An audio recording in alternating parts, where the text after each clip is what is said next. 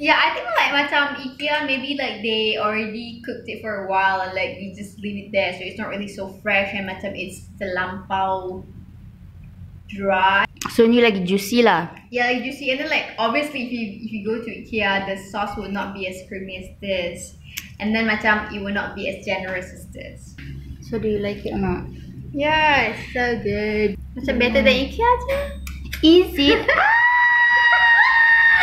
Yes, yes, yes, yes.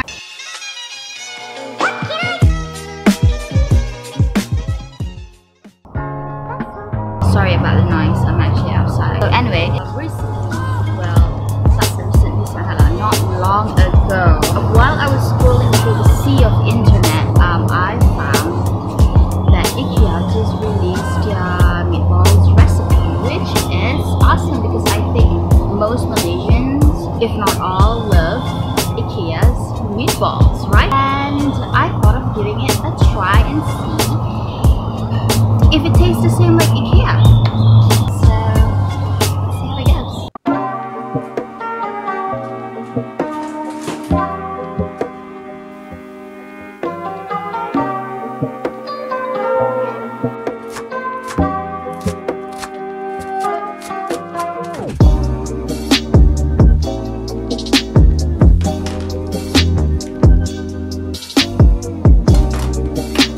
In the original recipe, they actually use pork to mix with the beef mince because pork meat is fatty, so therefore it helps the ball to be juicy.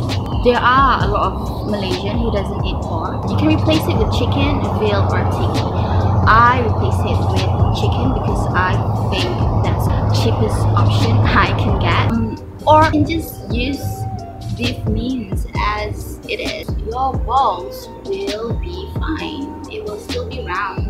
And if you don't eat beef, you can replace it with veal and turkey. You just need to find the part where it's much more fatty. For vegetarian, I don't have any answer for you because this is a meat balls recipe.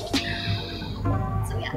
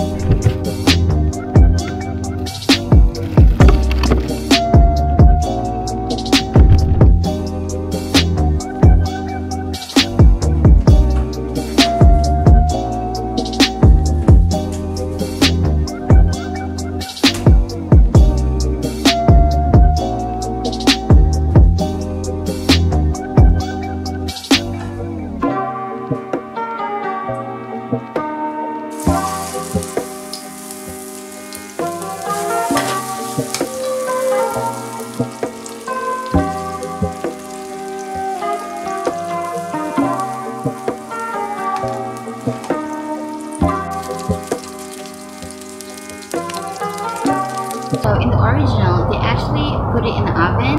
This is me just using toaster oven.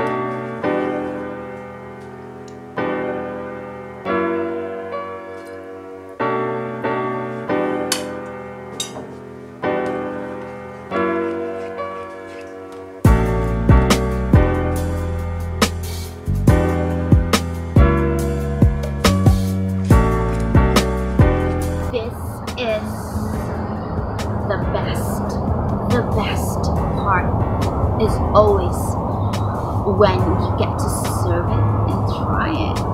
Yeah, I'm so excited.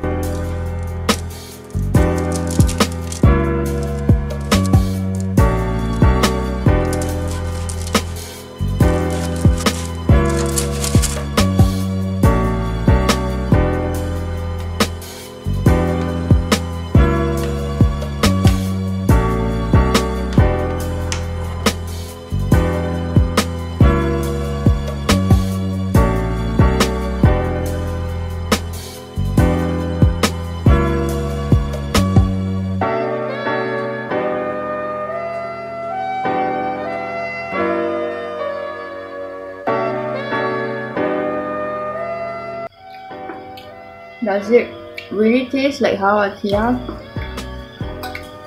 What? Actually, I cannot remember how IKEA tastes like because I haven't had IKEA meatballs for quite a while. I really like the cream sauce and rasa lah meatball dia. And you guys should try. Senang lah, tak susah lah actually. Mungkin macam leceh sikit if you're not into cooking, but other than that, it's so easy to do.